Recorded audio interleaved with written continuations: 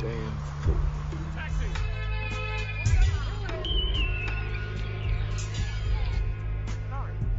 Hello and welcome to Sons of the Dragon, the Immortal Iron Fist podcast.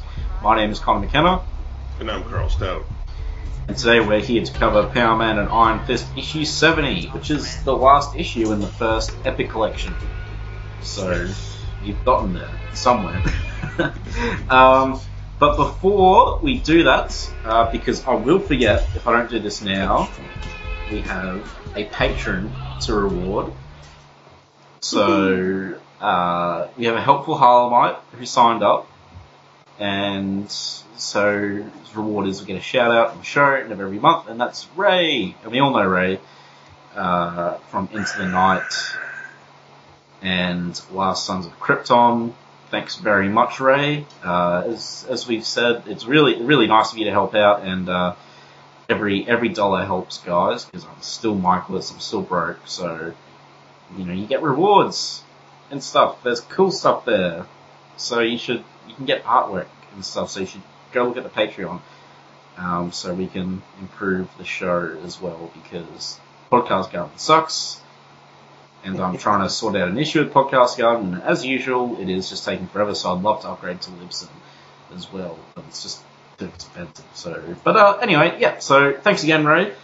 Thank you, Ray. Yeah, and I guess that's it on the Patreon front for now. But we do have this issue to talk about. So, this was published June 1981. The cover artist is Frank Miller. The writer is Mary Jo Duffy. Kerry Gamble is the penciler. Ricardo Villamonte and friends are the inkers. Jim Novak is the letterer. Ben Shawn is the colorist. Dennis O'Neil is the editor. And Jim Shooter is the editor-in-chief. I don't know how to say whatever that is. Power Man and Iron Fist go to a vacation paradise. No kidding. A paradise. So is that like a joke? Because I don't get it. Well, they're out of New York, but I don't know if I would consider Florida paradise. It's definitely a vacation spot. It's not like they're in the Caribbean or anything. All I know about Florida is all the palm trees, the ridiculous heat, and old people love to live there. So, Disney, buddy. Disney. What about Disney? It's in Florida. Oh, really? Yes. Oh, okay. See, I didn't know that. Disney, Universal Studios, 2 huge theme parks down there. Of course, there's a SeaWorld. Right. Miami, Florida is a mecca of a vacation spot. I've been there 5 different times. Wow. Spent hundreds and hundreds and hundreds of dollars there. Mm. So, this cover we have... it's really yellow. Yeah, there's like a full-on yellow background, which is a bit odd. And we have a shirtless Luke, well, pretty much shirtless. His shirt's torn. Shocker. And he's fighting a bunch of what look like National Security Guard goons. And Danny is at the front in the water about to punch what looks like a dictator in his face with his Iron Fist. So watch for the jolt on page 11. Yeah, I didn't. Which I had to actually look up online because I was reading it in the Epic collection, and since there's no advertisements, the pages they're no longer in that order to find out what they were considering the jolt. I think that the jolt. Yeah, I don't know. I didn't see a jolt either, but we'll get to that. The full page thing that's the recap. Okay, so I thought that might have been it, but why was that advertised on the front of it? I have no idea. No idea whatsoever. Full page flashbacks aren't uncommon, so. If anything, I found the page 12 a little more jolting to the storyline than the recap on page 11. Maybe Kerry Gamble was just really proud of their artwork, and they're like, "Hey, put this on the front cover."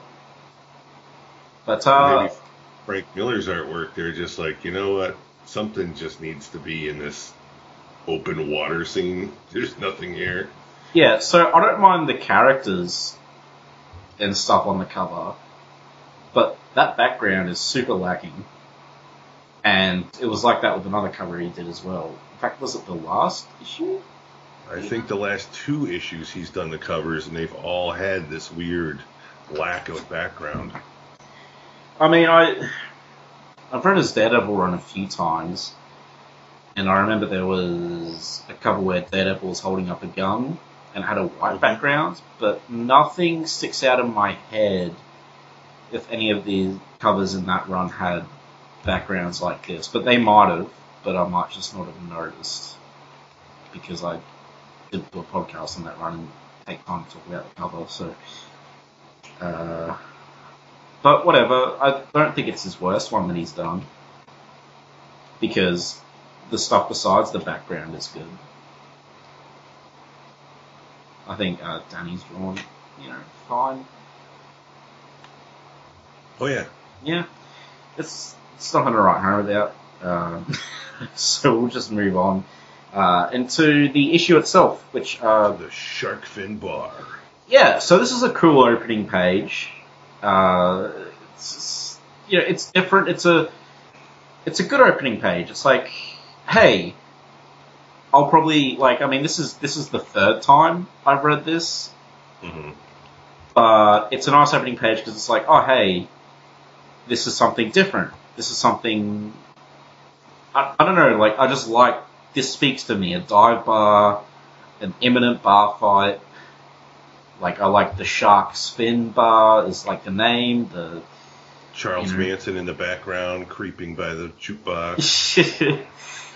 Yeah, and of course, we have Danny in a different outfit. Oh, it's different, alright. I think it's stylish. It's Saturday Night Live John Travolta different. Yeah, I like it, actually. I think because Danny's worn some really bad outfits. Bad as in, like, terrible, not the good bad. But I think this one's pretty good, and it suits him. Like, he has money to spend, right? Oh, yeah. So, why doesn't he rock, like, these stylish Saturday Night Live outfits? While drinking a Coca-Cola at a dive bar. Yeah, and no one seems to like him, and he's about to get glass in the back of the head. Well, some guy's about to try and do that anyway. Now, I do have to give the artist credit here. Yeah? Look at the detail in everything in this bar.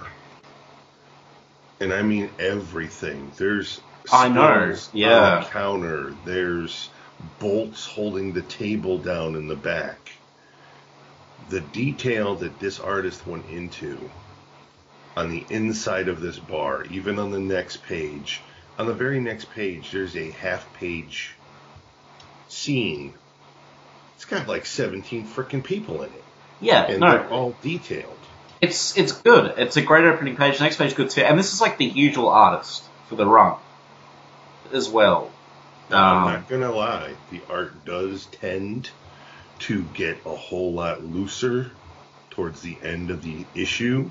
More than likely because he spent so much time on these first 5 pages. Yeah. Yeah. But the amount of detail that this on page 4, the outside scene of the across the street from the bar. I mean, you got shingles on roofs. You've got bricks and walls. It's this guy went all out. Yeah. And plus, anytime anyone attacks somebody with a full swordfish, yeah, you get bonus points. That was great. I did love that. Well, Terry Gammel's art is like consistently pretty good in this run. And I also think these pages are probably the reason why the inker is listed as Richard Velamonte and Friends, because the inker had so much crap he had to ink, he had to bring in friends. Yeah. I'm never going to finish this book on time. My only problem is, like, so I just saw what I thought was a spider that's an ant, so safe for now. Anyway. Right. In Australia, all the bugs can kill you. Yeah. Everything's poisonous. So, My only problem is, like, all these faces, does everyone, like, look like a Neanderthal to you? Well, dude, it's a dive bar with rough and tumbles, so... Yeah, but even Danny looks like one. No, it doesn't. I think he does. This is where we need Rebecca for the third opinion, because if it's just us Danny two... totally looks like Mark Hamill from Return of the Jedi. I can kind of see it. In the lower face, sure. But the difference is, Mark Hamill in Return of the Jedi didn't look like a Neanderthal. But Danny around here does. So... I don't think so. Plus he has a bigger However, mop head. I do think on page 2, on that full body shot of him in that white suit, he could ride a horse standing straight up with that leg spacing. Yeah. I mean, they call it a horse stance for a reason, right? So... so he's about to get glass in the head, he dodges it, and he throws his coke in the dude's eye, and then we get a bar fight. And they're all trying to kill him as well. The bartender's like, when you're done with him, dump his body off the pier. Like, so... Because he's just walked in and he's just been asking, hey guys, how about those drugs? Oh, and, you know, well, we don't know what he says, but I'm quoting here, but the well-dressed stranger hadn't even been waited on before he began asking questions about the substances that customers were inhaling and smoking and mentioning the police. So obviously that will get you shanked. Yeah, I don't know if Danny's that good at, like, investigating like this anyway. This seems like more Luke should be doing it. But they kind of have, like, a big plan here. It's kind of convoluted. Maybe Luke should have just gone in and asked people, but whatever. But yeah, cool fight. You know, we get the classic people smashing chairs onto each other. And we just get Danny laying waste to everyone, essentially, and they're all tripping over each other. Someone throws a net on him, which is awesome. Because since it's a seaside bar, there, of course, was a net as a decoration on the wall. And I love how they, like, it's a little thing, but it adds so much. The fact that, oh, this bar has, like, a nautical theme. So let's put, like, swordfish and nets in the bar fight, you know? Like, it's not just a standard bar fight. They actually use these little details to make it more interesting. Mm-hmm.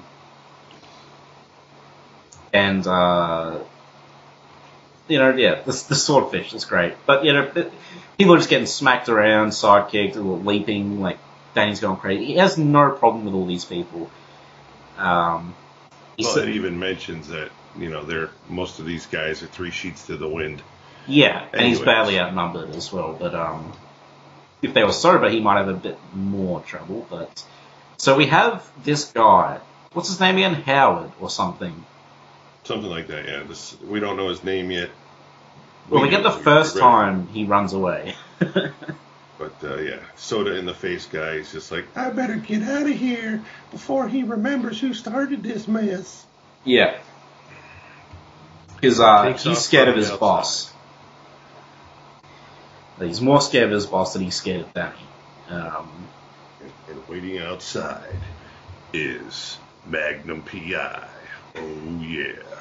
This is a great page. He should have worn that shirt the whole issue. That is my complaint. Is because we've talked about this before, but I guess it's technically a superhero costume, but when Luke changes out of clothes to put on his other clothes, but it doesn't make much sense. Like, the thing is, well, I guess it's the 80s now, but this is like a superhero comic, so everyone has to have a superhero costume. And Luke Cage just happens to be his shirt. But, like, if this was written today, there's no way Luke would change out of that shirt to put on his other shirt. Right. Especially if he was trying to tail a guy without being spotted. Like. So anyways, Luke Cage is waiting outside across the street from the bar. He hears Danny having some fun inside. Yeah. And he's wearing a full-on Hawaiian shirt and what looks like some Magnum-style aviator sunglasses. Just chilling, leaning against a palm tree when our buddy Howie makes a bust for it. Yeah. Even the other patrons are like, Howard, you jellyfish, come back here. We need you. And he's just like, tough. And he goes booking. And then, of course, the yellow boots magically appear out of nowhere on Luke's feet as he strips off his Hawaiian shirt to throw on the yellow silk threads, giant chain belt, metal armbands, and tiara. Well, they could have been there the whole time because we never actually see his lower body. We just see the top. Well, we do on that very first panel on the top of the page. But you can't make anything out. Yeah. But I especially the top panel, I really like the art on this page, because I think one of the reasons I like this issue as well is that it's not New York again. So I like seeing this vastly different locale and then sort of traveling, to a different place with different buildings. Like, it's not it's not like a big metropolis that they're in. It's, I can't remember where they are exactly, but all the building and architecture is different and stuff. And I don't know, it's a nice change of pace for me because a lot of this run's just in New York, and there's so many filler issues in this run as well that you kind of feel like you're just reading. But anyway, so yeah, and I feel like they should have kept their original clothes on for the whole issue instead of changing into their superhero outfits, because I think that would have been cooler. But so the bar is Danny busts out with a white and black mask to go with his outfit. That would have been awesome. Yeah. But he's laid waste to the bar. Everyone's down. Everyone. Bar is trashed. Yeah. So he walks out into a phone booth to call the client who hired them. Looking like Mark Hamill. I'll stick with the kind, but he does look like Luke did in the Marvel comics. He does bear a striking resemblance to that, I will say. But anyway, so Luke's tailing him, trying to be conspicuous, which is why he changed into his garish superhero costume. And how he's making for the docks. Yeah. So we got this dude's name. So because we cut back to Danny changing into his costume now. This guy's named after a burrito from Taco Bell. Yeah, El Supremo? Really? Yep. Is that what you guys came up with? And there's no letters page here, so I don't know what's going on. It's this has to be tongue in cheek, or them just it weirds me out because they take the characters seriously and their character arcs, but then there's all this goofy stuff happening as well. El Supremo, who's pretty close to literally being a mustache twirling villain, and you can tell he's going to be a bad guy immediately. The first panel we have Danny stripping out of his Saturday Night Live outfit. Yeah. Of course, he's got the green and yellow underneath. And the collars just popped up. And he's calling to speak with El Supremo's suite. Yeah. And then we have a picture of the hotel where El Supremo is hanging out. And I'm not positive on this, but it kind of looks like a certain hotel, a certain president named Richard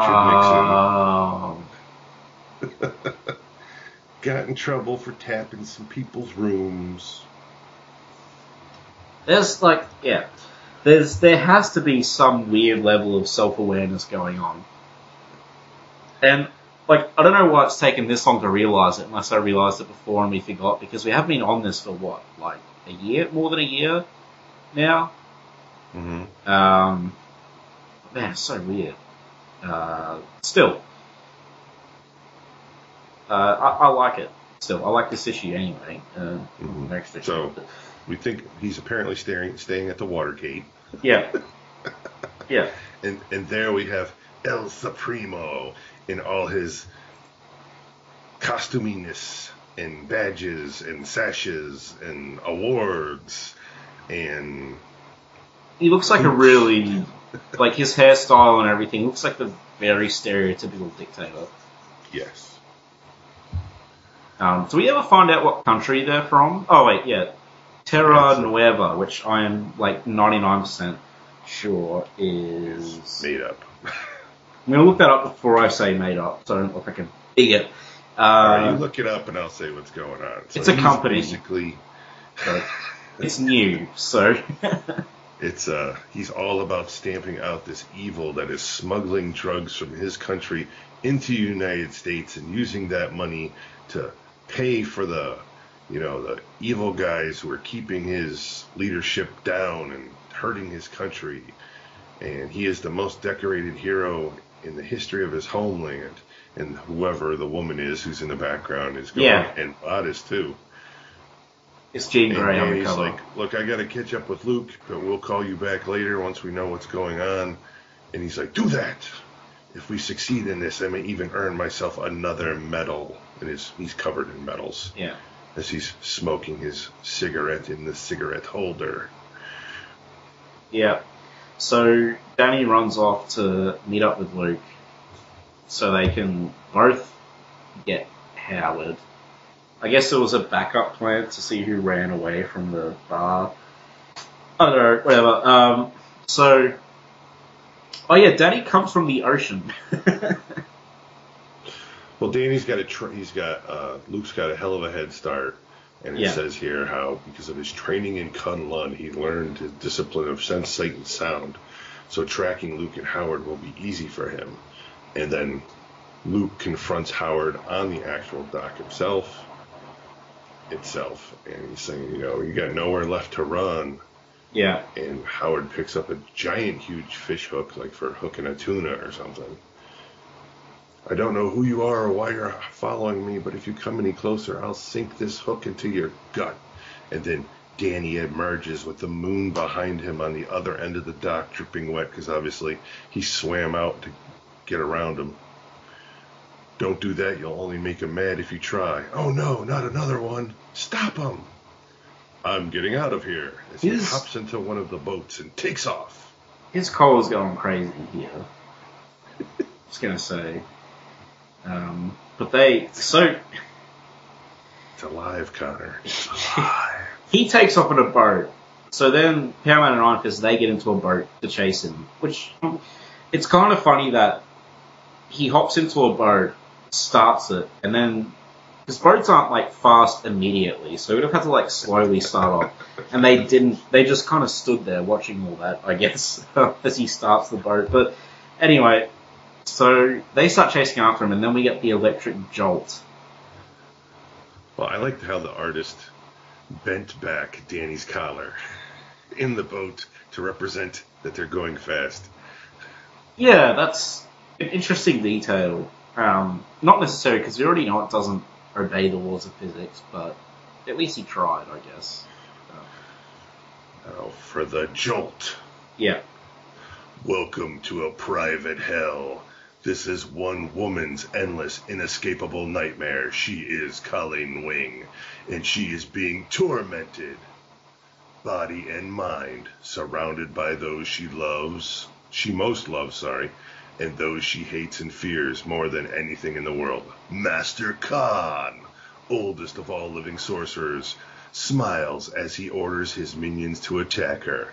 Hassan, the slave master, hastens to obey, while David Anger, master of the force known as the Mind Storm, screams his songs of pain and madness. Colleen's friends, Iron Fist and Misty Knight, reach out to her, but they are powerless to help. And over again, she hears her beloved father cry out as if he were in unbearable agony. So that's a jolt. Yeah, it is a pretty cool page. Oh no, artwork-wise, this is one of the... And it's done in the whole trippy style from when Anger first showed up and was doing his mind scream, causing people to, like, hallucinate and everything, so... And this was like... Even the artwork's a callback. This was the big arc in Iron Fist where everything sort of led up to from when he left Kunlun.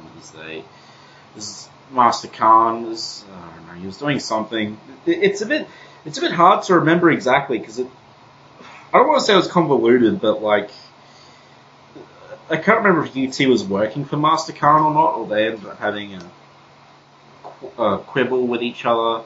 But either way, I remember Master Khan and Anger abducted Colleen. Mm-hmm. And wasn't their plan, like, turn her into their weapon or something? And I can't remember why they were doing it, though. Well, I think it was Master Khan was from Kunlun, so he wanted revenge on Kunlun in general. Yeah, I'm just trying to remember how, like, brainwashing Colleen helps with that. I think that had to do with killing Danny. Alright. So basically we have another little non-full page spread follow-up here where Angar the Screamer with his Mind Storm attacked both of them. Because of her training, she survived but was abducted and then broke and turned into their slave, where her father, Lee, I believe his first name is, was basically almost set into a coma and was dying, and it was Danny's, unstoppable force of using his chi to bring her father back to life that actually saved him from dying, because Danny wouldn't allow her to lose her father like he lost his. But unfortunately, in all of this, she came out of it with the help of Danny in a mind meld that she basically held over his head for a couple years. And, but the father had not had the mental and physical training that she had. So the Mind Storm basically caused him to blank out everything that happened to the point where he didn't even remember that he had a daughter. Because if he admitted he had a daughter, he was admitting what had happened in his mind. Or that's what they're getting at. And I feel like the last time we saw Professor Lee, or Professor Wing, whatever, he was in a hospital bed. So they never really wrapped that up, I believe. I think you're right, yep. If any listeners know, let us know. Because like, it's been ages, not only has it been ages since we covered it, it's been ages since this happened in the comics as well. Mm-hmm. And yeah, you were right. They kidnapped Colleen to brainwash her into killing Iron Fist, probably because he had a beef with Iron Fist and Kunlun.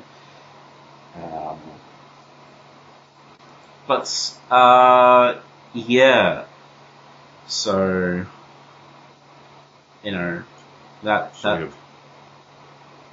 Yep. We have Colleen awakening from her nightmare in her bedroom. Basically going on about, Dad, don't say that I'm your daughter. Oh. Yeah. This is the first time we've heard about him not knowing that she was his daughter as well. Right. So, like, this yeah. So she gets up and quickly gets dressed, saying that she's been having this nightmare for months. And that's why she asked if she could hang out with Luke and Danny on this adventure just to get her mind off of things. Apparently it's not working, so she decides to go out and get some fresh air to clear her head, and there's some Goomba yeah, with the gold chains and the shirt unbuttoned all the way down to his belt buckle, hanging outside with his cigarette going, say, I wonder where this little dolly's going. Because, people apparently talk like that in 1981. No, they didn't. And so she's taking a walk on the beach to clear her head. And where does she wind up? But her dad's new location, which is a small little cabana on the beach. Well, she does say she tagged along with them so she could put an end to her nightmares once and for all. So I think she always meant to talk to him. Oh yeah, she's definitely going to come here, but as she says right there, she didn't plan on getting here this early, showing up on the first day or whatever. Yeah. So she introduces herself. Mr. Wing thinks like she's one of his students, but he doesn't really recognize her, so he's offering her some tea, and she says, "No, I'm not one of your students. I'm Colleen Wing, your daughter." He drops his cup of tea and basically begins to shut down, saying, "I have no daughter. I can't have a daughter. If I did, that would mean that she was with me when, and I felt, and I saw, and I have no daughter." So he's basically like PSTS or whatever it is, going almost into shock and reverting to the coma he was in for months. And she's like, "No, Dad, please stop. You know it's me. Oh, Dad. I go, God, I'm sorry. So sorry, Dad." Yeah, And she basically realized that this was kind of the wrong thing. And he's just like, "Miss, are you okay?" Because, again, his mind is completely twapped thanks to Angar. So, And meanwhile... back to the boat chase. Yeah, so... What things happen here? So they're chasing him, and they're kind of like, "Oh, Luke's like, I kind of weigh too much," and the other guy, Howard, he's thinking his fuel's running low, got to get rid of them before they realise. So he starts shooting at them, and then Luke jumps on the boat, and he asks Danny to take the wheel. And Danny's trying to talk to Luke. And then, so Luke lands on the boat, and Danny goes, "Luke, we don't have any machines in Kunlun. I don't know how to drive this thing." Which is funny, but I'm pretty sure we've had this conversation before because he drove a car and we were asking, when did he learn to drive a car, right? Or was that in the TV show? I think that was in the TV show, actually, where we're like, "Hey, when did you learn how to drive a car?" I think that might have been in a TV show, because I'm not remembering him behind the wheel of anything in an actual comic until this actual issue. Okay. Maybe some of our super listeners can... Did Danny drive a car before this point? I think you might be right, though. I don't think he has driven a car. So Luke's battling Howard on the boat, and Danny's just like off in the distance in every shot in the boat, going in the wrong direction. And I'm not joking. Every panel, if there's a background, you see the boat with like Iron Fist at straight arm in the steering wheel, like, "What do I do?" Yeah. So, of course, he shoots him more in the chest, and trying to get away from Luke, he actually backs up to the edge of the boat. Luke smashes the controls of the boat, which causes the boat to decelerate, which causes Howard to fall into the water. And, of course, when you take a boat, you want to know how to swim, but apparently Howard can't. So Smart living in Florida.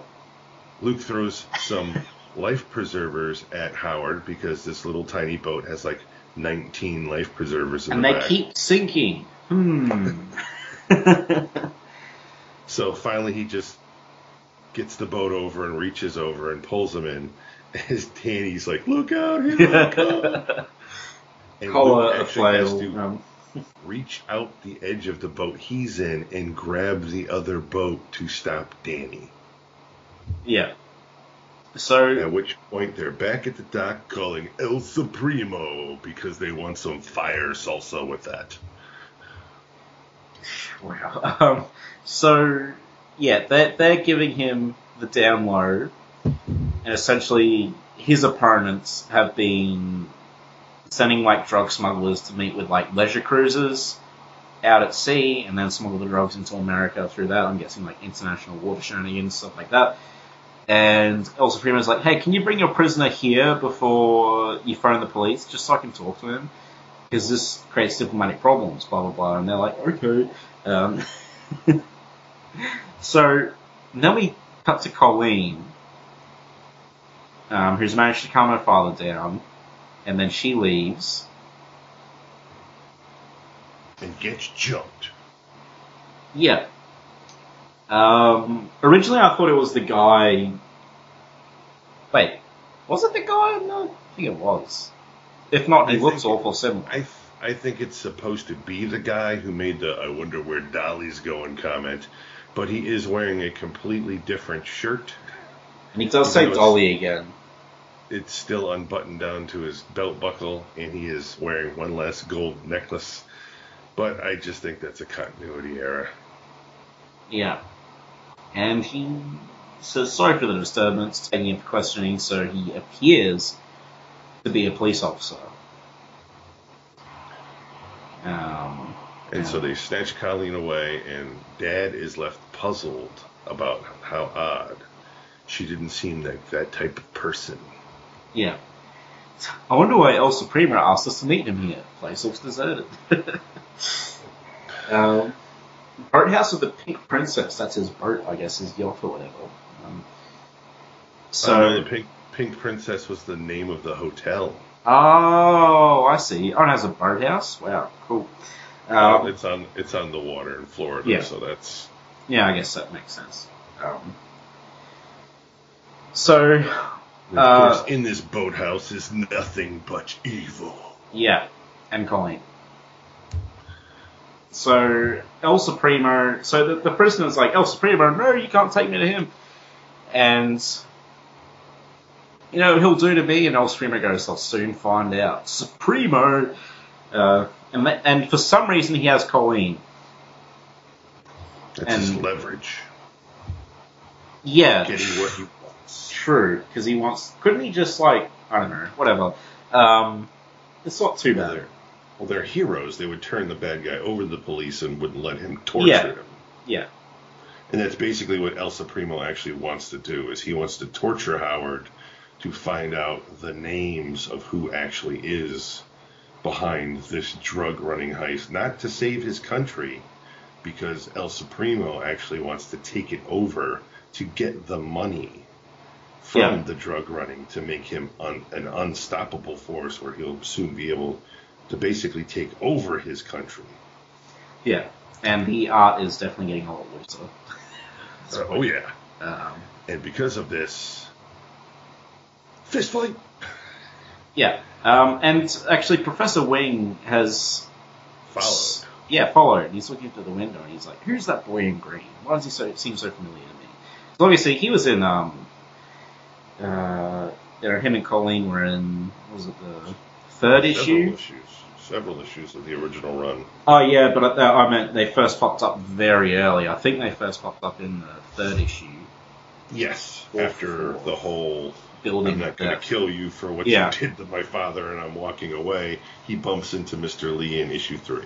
So they're Iron Fist's first supporting characters outside of Kunlun. Because we don't see Scythe or whatever make a comeback, unfortunately. But, so blah blah, evil speech. I want to take over the drugs. And they're at the bottom of the ocean because Luke threw them in. Because obviously all the life preservers were full of the drugs, which is why they were sinking. And Luke, being Luke, destroyed all the drugs. Yeah. So Supremo actually has a brain in his head and knows that shooting Luke Cage is worthless because he's bulletproof. However, Danny, not so much. So we see him aiming for the back of Iron Fist as Iron Fist is taking care of some of his other uniformed goons. And Luke catches wind of this and he's like, Fist, get down! And Danny ducks just in time as the bullet actually blows through his collar. And that it'll grow back. That's right, it'll heal. And that makes Luke angry. You lousy, ain't nothing in the world gonna stop me from taking you apart metal by metal. I actually really like that part. Luke could probably just rip him apart if he wanted to. Did you catch the silhouette in the background of the next panel? Wow. There's literally metals flying in the air above his head. That's actually pretty funny. Shred the guy. I really like that. As Iron Fist is like, Heart of the Dragon, another 2 inches and I wouldn't have a head left. Thanks, Luke. And then we have Mr. Wing outside the window again, slowly having his memory come back to him. I do know him. I translated the legend into English. the legend of the lost city of Kunlun, and their warrior champion, Iron Fist. And Howard is doing what Howard does best, running for it. Yeah. Again. Yeah, so, like, 3 times he, like, runs away. I find it's definitely a running gag. And then Luke knocks him out with a... He intended to knock him out with a life preserver. He throws it at him and hits him, but then all the drugs puff out. So I guess the drugs knock him out.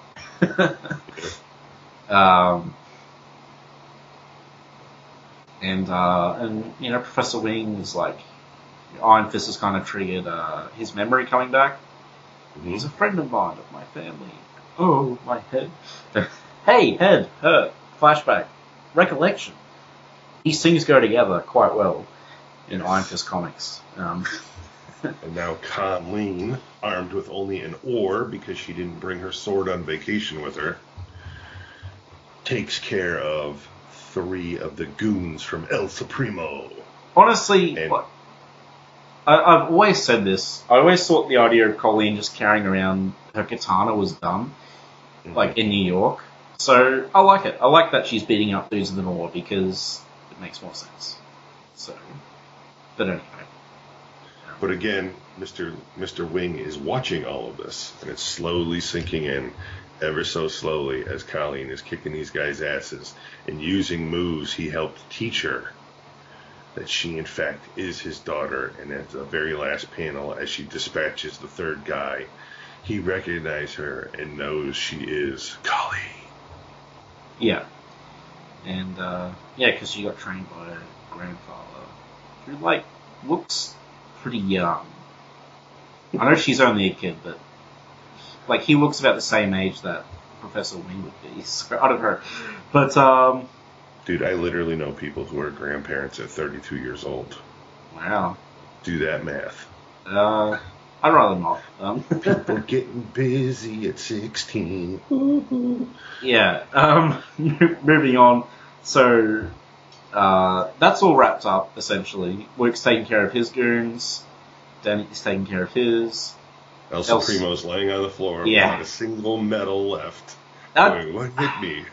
I don't know how I didn't notice that, but that is awesome. Like, I don't know, to be clear, I never disliked Luke Cage, but as I'm rereading these, every time I reread these, I like him more and more, so, and a nice reunion between Colleen and her dad, finally. Yes, Dad remembers his daughter, and they have a loving embrace, finally. And Luke is like, nice way to wrap up a job, huh, Fist? And he's like, very nice. Luke, do they sell pizza in Florida? Now, is that a joke? Because is that like an American thing? Because I don't get it. Well, no, Luke, New York, famous for pizza. Oh, okay. Now they're in Florida. Don't they have pizza everywhere?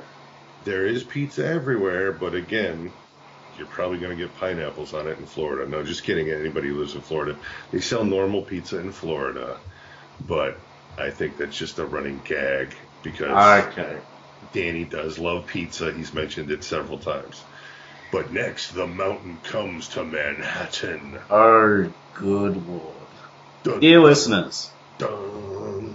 You've heard me mention the Mountaineer a lot, and that means I got it mixed up with the Mountain. This is like my benchmark for the worst villains ever. I absolutely loathe the Mountain. He is awful. He is woeful. So that's going to be fun to talk about when it comes. And it has to be a joke. No one can come up with a villain that bad, seriously. Except maybe Stan Lee. But, hey, do you remember Marauder in Daredevil? He was terrible. I've read early Daredevil, okay? You had the Matador and Leapfrog or whatever. I'm sorry, Stan, but those guys sucked. Actually, good issue. Very silly, but it had the serious subplot with Colleen and her dad. Mm-hmm. And the artwork, even though in comparison to the start of the issue, it like went a bit weak at the end. It was still good throughout. I really liked the aesthetic of Florida, like the different clothes, even like different clothes Colleen was wearing, and just fighting on a pier and stuff. I don't know, it was a very nice change from New York City. Because I think New York's cool, but Paramount and Iron Fist, like, it works, but I don't know. It just seems very. They don't utilize the setting that much, but I don't know if that's just me. But maybe it's just because a lot of the stories are kind of forgettable because they're always trying to find, like the last issue with that mercenary revenge scheme, or that smelter guy with the flamethrower. I can't even remember his name. But anyway, yeah, this issue stood out because stuff actually happened and different location. I liked it. So, yeah, what do you think? Oh, I definitely give it a thumbs up. It was a good, fun issue. It wasn't too heavy. We have the cleaning up of a storyline, which is always a bonus. Yeah. Mr. Wing's in the picture. That's been resolved. So that's good. And it was just fun. There's a lot of cool, funny, goofy comments, a lot of funny pictures, like the Danny with the boat in the background, ripping the medals off the guy. It was just a good issue. I mean, it was nothing. It's not going to win any awards, but it was just good and it was fun. Yeah, it was a strong issue, and it's a good issue to leave. It's a good issue to end on for the Epic Collection as well. Yes. So yeah, I wish there was like less forgettable issues and just more issues like this. Even though, as you said, this doesn't win any awards. This is like classic Power Man and Iron Fist. Mm-hmm. This showcases like all the stuff it does really well. Not that this sums up everything, because they do, like, the Kunlun stuff is really good as well, but yeah, and that plot thread, wow. Because I'm trying to think back. Colleen hasn't really gotten much to do. Like, she's been around, but she hasn't really been a big plot point or anything like the Angar the Screamer and Master Khan stuff. Ever since that, she hasn't had much development, I guess. She, flirted with Bob Diamond, and she worked with Misty. That's pretty much all she's really done. So it's nice that she gets a moment to wrap up the plot line of hers and stuff, because I do like Colleen. Not really in the show, but I do like her here. And yeah, so, wow, we got, not that we were doing this by Epic Collection, but I guess that's like the kind of benchmark we've reached, right? So I guess I'll be popping the Heroes for Hire collection back on the shelf, and I'll be doing... Not that we need to mention it, but this is everything we've covered so far from Power Man and Iron Fist in these podcasts has all been in Volume 1 of the Epic Collection. In color, no ads, faithfully reproduced. Not that the ads aren't funny sometimes. Yeah. And it's called Heroes for Hire. Believe. Well, it's called Power Man and Iron Fist here. Heroes for Hire. Yeah, well, that's what I mean. It's Power Man and Iron Fist Epic Collection, but then the subtitle is like Heroes for Hire. 1977 to 1981, $39.99 in U.S. currency. I believe it is still available. And as we discussed earlier in another podcast, I believe Volume 3 just hit. Or is it about to hit? No, Volume 3, because I got it, remember? Doombringer. But there will be a Volume 4. And that'll definitely be out by the time we're up to it. So, and the next volume is Volume 2. The subtitle is Revenge. So, there's some, good stuff. I haven't actually read through Volume 2 yet. I mean, I've read it before, but not in that format. So I'm looking forward to that. There's, I think, the Jade Tiger stuff is coming up soon, which is cool. Unfortunately, we have the Mountaineer, or the Mountain next, who's awful. I hate him. But, so...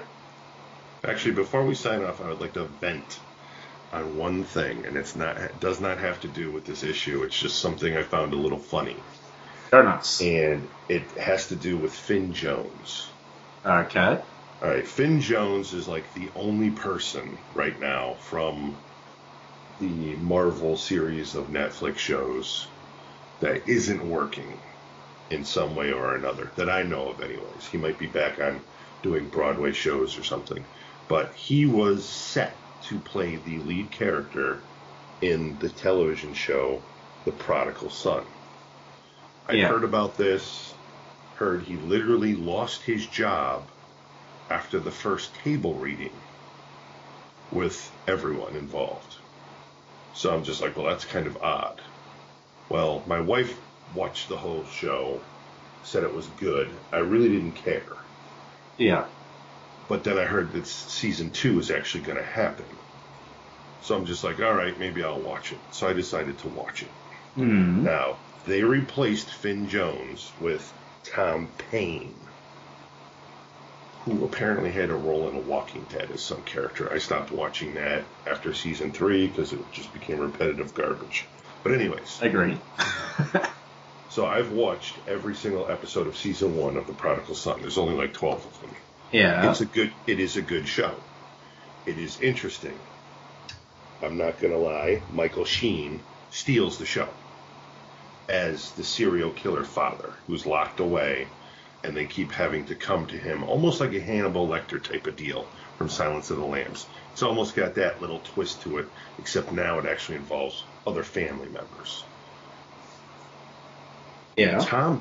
Tom Paine, who replaced Finn Jones, is literally doing a Finn Jones impersonation for all these issues, all these episodes. Really? It's like literally, if you shut your eyes while the episode was on and just listened to his voice, his speech pattern, and his canter, you'd be just like, is that Finn Jones doing Danny Rand? That's all I can see and hear. I'm just like, so what did Finn Jones do at this table read that he immediately lost his job, and the higher ups went, well, we kind of liked his whole feel. Go find the best person that basically is his clone. I just assumed that he got the boot because of the reception to him in Iron Fist. I don't know, because that was months later that this was even discussed. Yeah, but maybe the higher ups like freaked out when they Googled Finn Jones and like, oh, he was in that bad Iron Fist show. You know what suits are like. But that's just my assumption. I have no idea what actually happened. That's interesting, though. I haven't seen Prodigal Son, so I can't speak to that. It is good. It's worth a watch. But again, just watch. Listeners, if you've watched the show, tell me if I'm wrong. Tell me if you don't see it. Yeah, give us... Because I could be tainted because of the Iron Fist that's rammed in one ear and out the other on a daily basis. Yeah. Am I seeing Iron Fist and hearing him everywhere? Yeah, get back to us on that, because I'd be interested to know as well. Also, if you guys... So, like, I'm trying to get onto Podcast Garden about... Because I haven't been able to display data on, like, our... like, listener usage, well, our downloads and stuff. I haven't been able to display it because Podcast Garden it hasn't worked on there for ages. I've emailed them like a month ago. Again, another reason I want to upgrade to Libsyn. Please go to our Patreon. But, so, if anyone knows how I can check, like, how many listens I'm getting directly through, like, the RSS feed or something, hit us up. Otherwise... my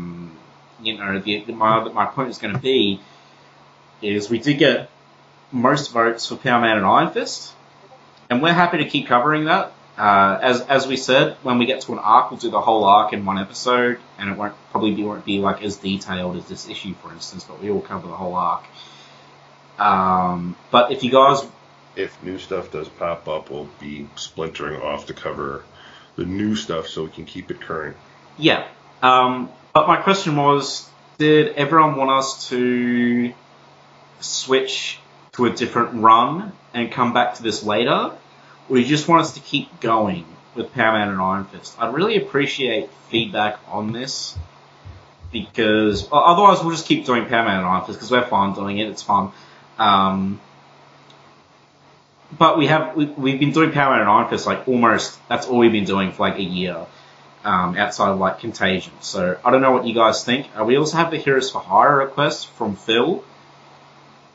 So we'll be getting to. We will be getting to that. We're just still trying to work out how we're working it in. But like, yeah, if you guys are fine with us to continue doing Power Man and Iron Fist and then switching to ending year releases, that's fine. Or if we have like an overwhelming response to do Immortal Iron Fist, we're happy to switch to that. You know, like we'll finish all the runs like this. If you guys do want us to take a detour and cover another run, we'll still come back and finish this run later. In fact, as we said, it's like, you know, we did just finish one Epic Collection, but up to you guys. If you guys have any feelings, get back to us. Otherwise, we're just going to keep doing this. And if you want us to keep doing this, let us know as well. So, yeah.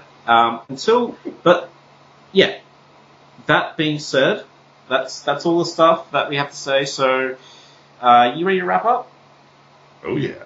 Okay, so, until next time, don't trust anyone called El Supremo. That, like, seems really evil. Or anything named after something on Taco Bell's menu. Right. Yeah, okay. Peace. Next time, the mountain. Later.